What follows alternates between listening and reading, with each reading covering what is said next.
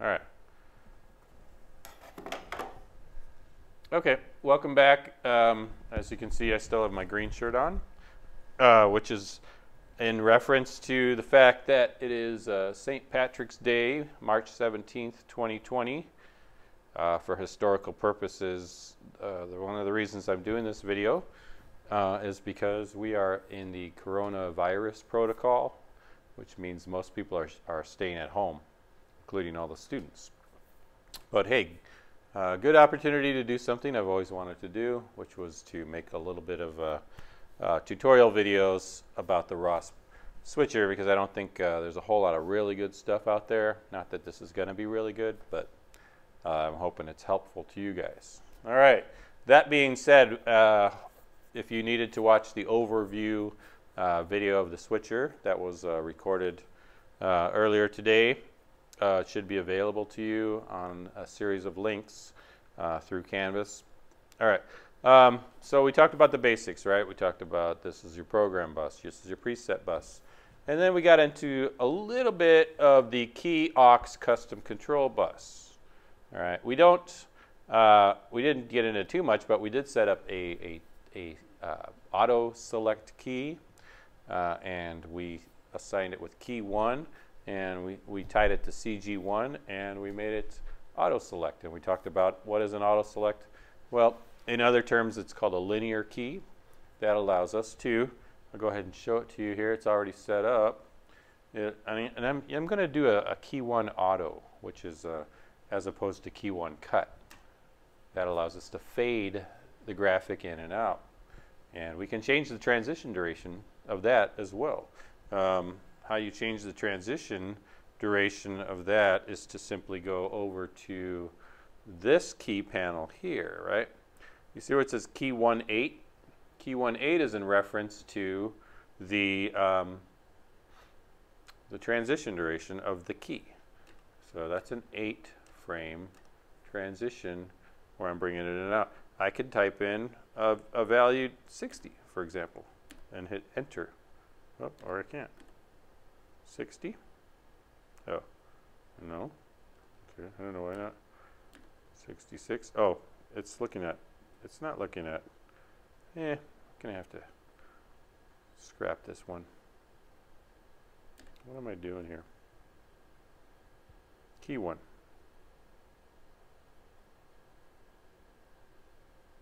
Emmy. No, I don't want Emmy. I want key rate. Key rate. Key rate 1, 8. If I type in 60, enter, look, now I bring it up. I lost myself. All right, there I am. Now let's do it again. Key 1 auto. Holy criminy, that's slow. Why you would ever do a 60-frame fade in with a graphic? Maybe something very creative, very sensitive. It's all right. Let's go back to what it was before, which was like 8. Enter, and now, oops, nope. Just careful. You gotta watch watch what's highlighted, right? So now key rate is highlighted as at 60. I'm gonna change it to 8. Now you see key 1, 8, and I can make it come in and go out faster. All right. I could do the same thing with if I toggle this, it goes to key 2, then it goes to key 3, and goes to key 4. So you can select all of the transition durations of your keys in this panel, this little panel here.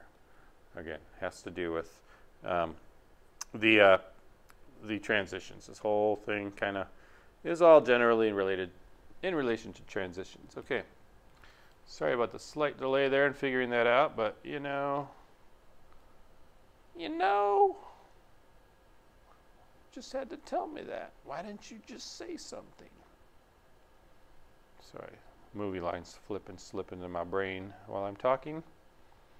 Okay, giving you the perfect framing here. All right, here we go.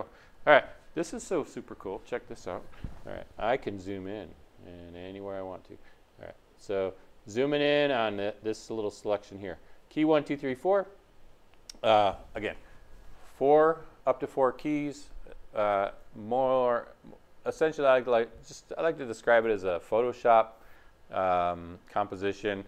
The background is your main image, and then background in this case is whatever we put on the program bus. That's the background, right? Then you have layers in Photoshop, and here we have keys. Similar functionality, right? A layer in Photoshop allows you to put other objects or graphics or pictures, or even, you know, well, mostly Photoshop's just still imagery. So you can put layer 1, layer 2, layer 3. Photoshop has basically unlimited layers. We are limited to 4. The one that's the closest to the background layer is key 1. Then there's key 2, which is a little higher. You think about, you know, the layers of a cake. Key 1, the background is the bottom layer. Key 1 is the next layer up. Key 2 is the next layer up. Key 3 is the next layer up. Key 4 is the next layer up. So we'll see in a minute what that means. But basically, if you want something to sit on the very top of the cake, you want to select key 4. For simplicity purposes, if we're just doing graphics, I usually just assign it to key 1. But you can assign, you know, you can say key 4, I want you to be tied to CG1, and of course I want you to be an auto select type of a key, and then you just go ahead and turn on your key 4 over here, and you're going to get exactly, you'll notice both key 1 and key 4 are assigned to CG1. So you're going to do exactly the same thing. Exactly the same thing. All right, exactly the same thing. I could assign them all to CG1, but what's the point? All right. All right, going back. Keyland here. Oh, I'm super zoomed in, aren't I? Okay. The next thing, again, we got your kiosk bus. You can assign anything, right? You can assign the entire selection here. Let me give you a big old overview of the switcher, by the way. All right. I don't know why. I have to do a different way to do that. I can't zoom out as far as I'd like to on this camera, but for the most part, I enjoy it. Okay. So, anywho, ballyhoo. Ballyhoo. Watch Better Call Saul. It's a great show. All right. Where was I? So we established auto select, right? What's the other things here? We got you got your chroma key, and you got your DVE. So let's talk about those guys, right? All right. Self key we talked about. It's a luminance key.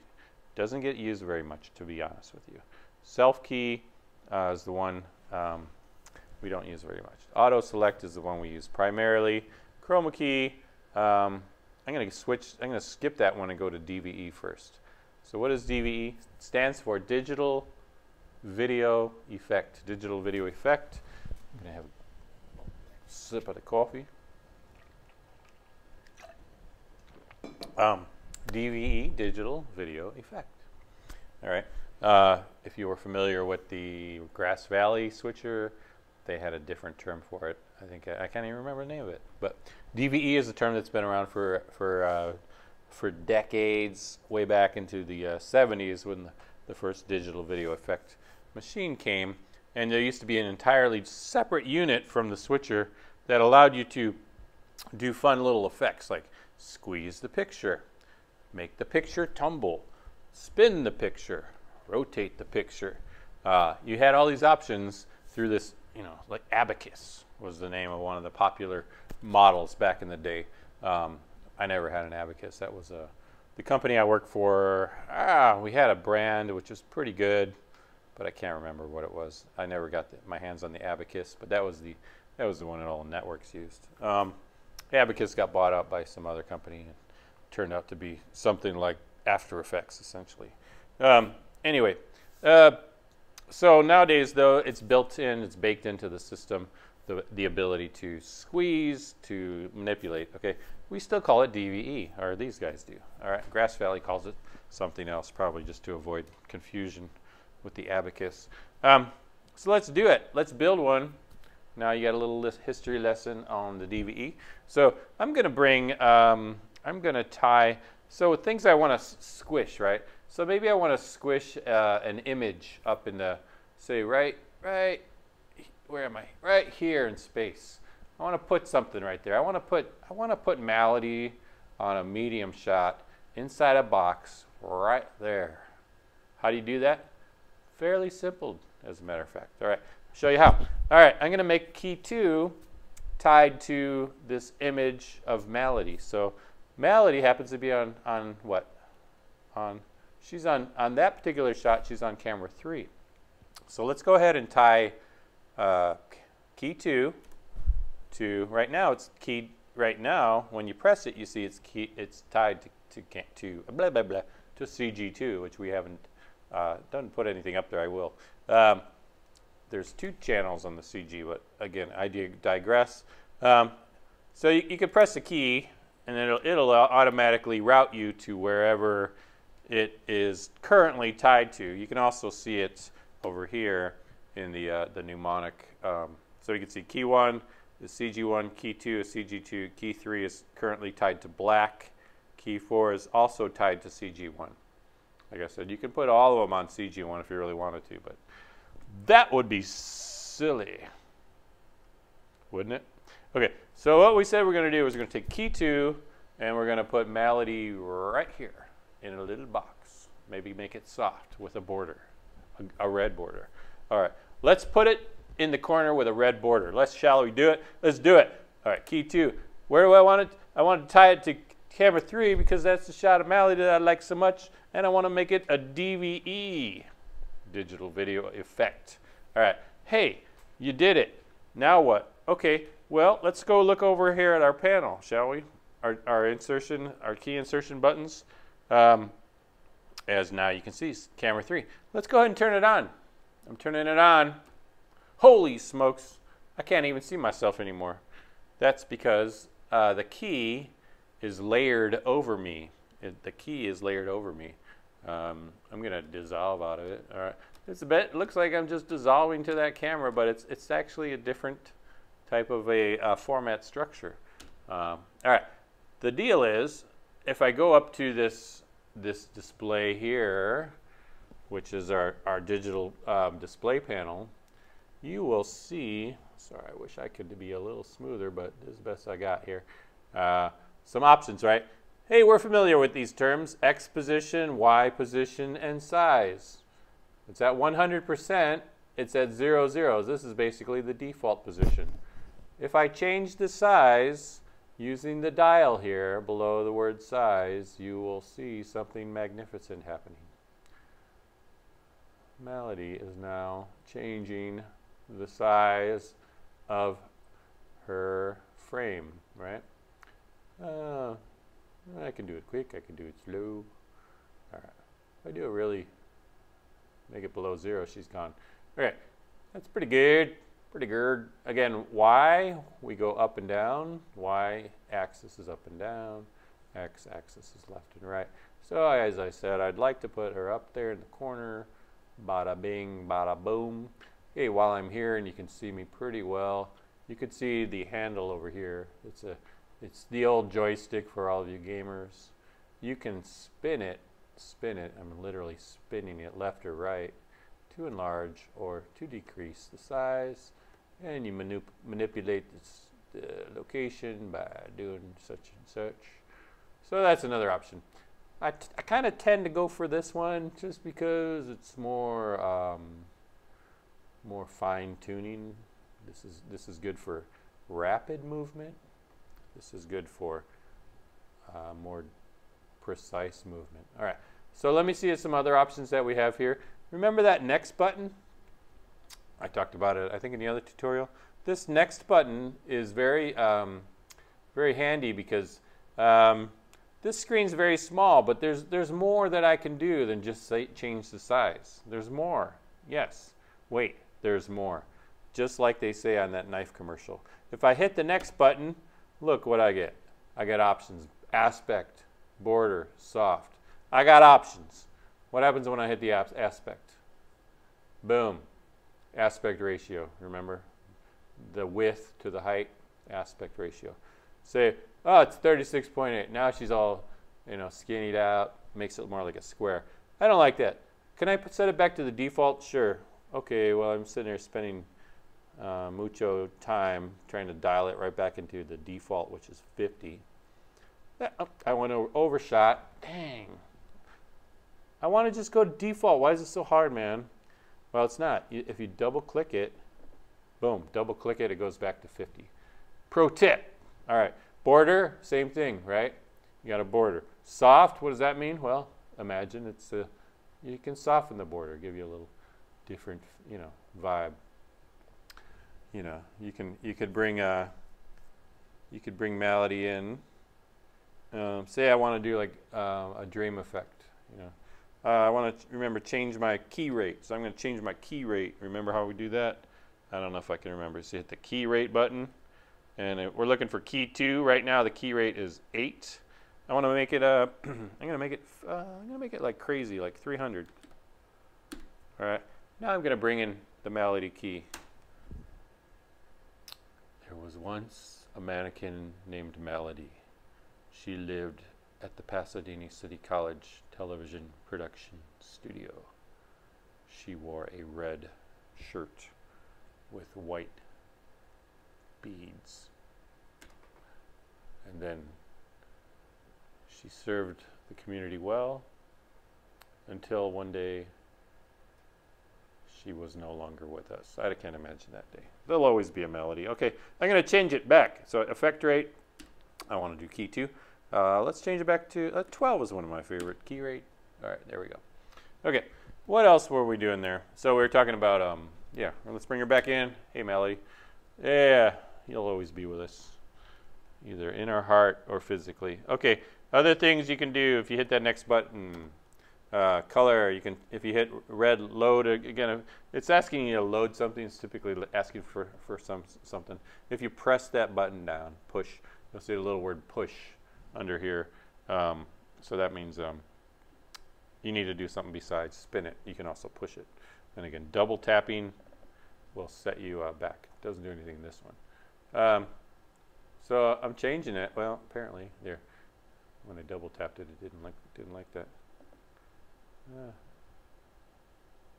I don't know. I screwed something up. I think I broke it. All right. If you break something, this is what you want to do. If you totally broke it and you can't seem to get anything to work right, it doesn't happen too much on the switcher, but it does once in a while. So I'm trying to go big here and give you the overview. All right. So these are the 2 keys you want to know. You want to hold down the menu, and then you'll see that opens up some options over here. Reset all and editor off. I don't know what editor off does, but I know what reset all does, and it takes everything to black. All right, let's reset our key. I can do this very quickly because I know what I'm doing. I'm a professional. Key 2, camera 3, DVE. Turn it on. Resize. Boom. Move it. Joystick or whatever you want to use. All right. Hit the next button. Put on a border. Make it soft. So here we are. Pretty much back to where we were. So here we go. Red. Yeah, okay, red. Whatever. I'm spinning it. It's not giving me orange. Okay, I see. You spin it, and then you press it, it changes to them. And then it actually gives you a lot more options. If you hit next again, now you can fine-tune the exact saturation level, the hue, and the luminance. HSL, ladies and gentlemen, HSL, those are the 3 values that we use in color and television, okay? Okay, that's a pretty darn spanking nice looking. Well, I did say I wanted it to be red though, didn't I? So I could actually just change the whole hue of that issue here. Go to, oh, this reminds me of all the different colors in the world. If I want to match her dress, what is this? Not a dress. What's a blouse? A blouse. Isn't a blouse like one of those words? All right, I'm going to toggle through here. I'm going to go next, next, next, next, next, next. I don't like yellow anymore. I said red. Director asked for red. That's right. Let me find the red.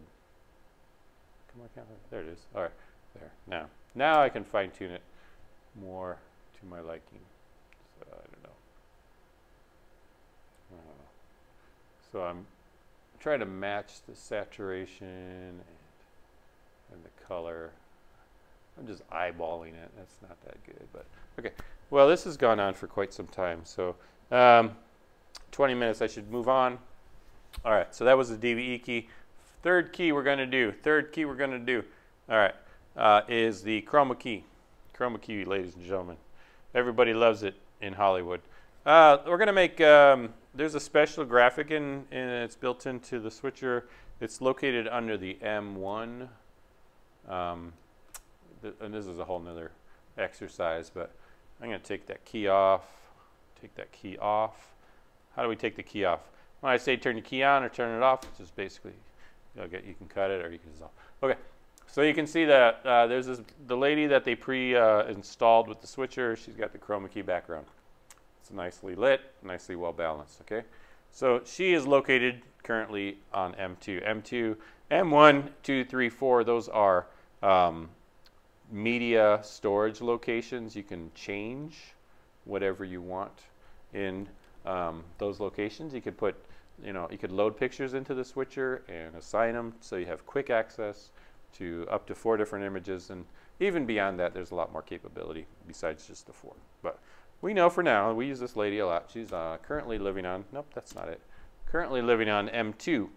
All right, so M2, think about it as media 2.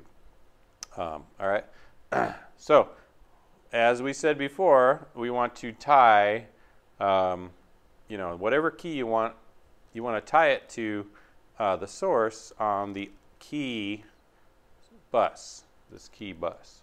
So again, let's run through the steps. So I said I want to make it key 3, so I'm going to press key 3, and I want to tie it to M2, and I'm going to change the, so right now you can't see it, but it's on black. I just put it on M2. All right, but this could cause it's not a big deal, but right now your key and your background are the same, so this is what that's going to look like. So I could turn on my key. Since I made it, the other thing is, oh shoot, totally forgot. Sorry, key 3, M2, and I want to make it a, this time I want to make it a chroma key. So we're going to show you the chroma key, CHR key. All right, so that is currently set up. And then I'm going to go ahead and turn on, you can see M2 is now identified in our mnemonic. And I can turn it on, and holy smokes, what just happened? Okay, so this is with it off, right? So I have that image in the background. When I layer the chroma key on top of it, it goes all crazy purple. Well, the reason why is because if it's a chroma key, the switcher has to do some work. It has to identify which pixels in this image are the color that we want to eliminate, right? So everything that's in green, we want to make transparent. So the computer has to do the bulk of the work, and there's a simple process for that.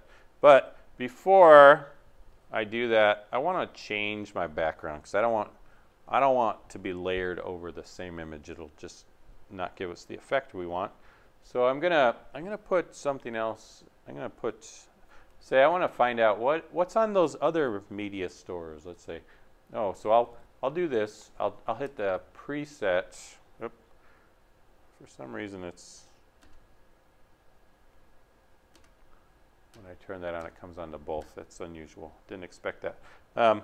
So I want to put her over the map. So I know the map. So I'm toggling. The map's on M1. The girl's on M2. The baseball's on M3. And some sort of color reference charts on M4. So this is what I want my background to be. So I'm going to put that on program. Okay, now that's on program. Now I'm going to turn on my key over here. Turn on the key that we were talking about. That's key 3. And what's going to happen, do you think? What do you think is going to happen when I turn on key 3? What? That crazy lady with the purple doesn't look right. Something's not right. Okay, but okay, that's because the computer has to do its little calculation. So at this point, you want to look up at this digital display right up here, because it's going to give you the option to go ahead and do that configuration. Okay, but it doesn't say right now because we've done a couple other buttons. But if I press the chroma key button again, I'm going to press it, you'll see the digital display is going to change. All right, now it's giving you some stuff that's related to chroma key. Adv mode. So the mode is adv, which is advanced, or you can go basic. Right. The color, right? Color is currently to blue, but we don't want it to be blue. We want to set that color to whatever color it is that we want to eliminate. The options are red, magenta, blue, cyan, green, yellow. That's it. So we're going to go with green because that's what we got. And INIT stands for initialize. So again, this is the push button. You can spin the initialize button and it doesn't do anything. So logic says push it. So let's push it real good. And you can see the computer did its job of eliminating all the green pixels and making that transparent. So now that we see the girl transparent, the green, everything that was green is currently gone, and whatever is, it's being replaced with the image in the background. Hey, remember that layering thing that we talked about? How you can layer keys 1, 2, 3, 4. There's 4 keys. Well, right now, guess what? We have, well, I don't have it set up. I'm going to go back to key 1, CG1, auto select. So I'm going to turn on key 1 right now and watch what happens. Holy guacamole. It's behind the lady. Is that what we want? Well, maybe, maybe not. If I don't want it to be behind the lady, let's make key 4 to be CG1, and then we'll bring it up. Now it's layered on top. As I said, there's that structure of, hey, there's the lady. I can almost see between her, under her hands. I don't know. It's really weird spatially. I can't figure it out. I don't know. Where am I? See. Hello. I'm going to turn the lady off. Bye, lady. And turn the graphic off. So currently the lady's on key 2. Nope, I take it back. The DVE key's on 2. The Chrome key is on 3. And so now we're getting some layers going on here. And then there's the graphic key is on 4. Say I want to do, I could do one more key. So let's make key 1 tied to, I don't know, we'll tie it to the Mac, okay? We're going to go key 1, we're going to tie it to the Mac, and we're going to make it a DVE. And we're going to turn it on. And, okay. Wow, what a mess. Okay, well I can change the size of that because it's a DVE, right? It's a tiny little whatever. Oh, now I've lost it. Now I've lost it. I can't find it. I don't know what's going on here. You guys can't even see me. I'm spinning this thing around and I don't know what happened. What do? Let's reset our defaults, okay? I'm going to change the size back to normal. Double tap. But the position's all messed up. Oh, change that to A. There it is. It's back again. Okay, now I have more control. This is why I like to use the dial, actually, because I have more control. All right, that's gross and ugly, right? So let me turn the lady off, and then maybe this will be a little bit better. You know, I could do the whole presentation with, you know, something along these lines. That might be even better in the future.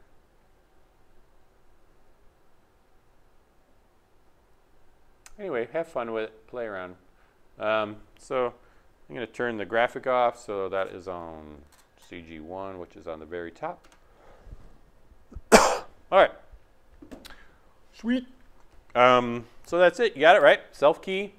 That would be your luminance key. Auto select, that's your linear key, used mostly for graphics. Chroma key, whenever you want to eliminate a background like green or could be other colors. And then there's the DVE. Everybody has fun with DVE, making different sizes. Okay. Layers. Key 1, 2, 3, 4. 4 is going to be your topmost layer, and 1 is going to be your bottommost layer. And the way you bring them in is you can insert the keys over here. There's another way to do it, actually. Let me just talk about it for a second. You can use these buttons over here.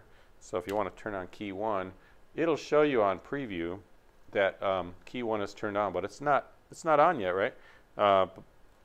But I can bring it on if I just hit the transition button. Boom. If I want to turn on key 2 at the same time, I can then bring that in. So this is just a variety of ways you can do things. You can bring in key 3 that way. And then there's key 4.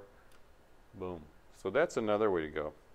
So, or if you just want background, and well, you know what though?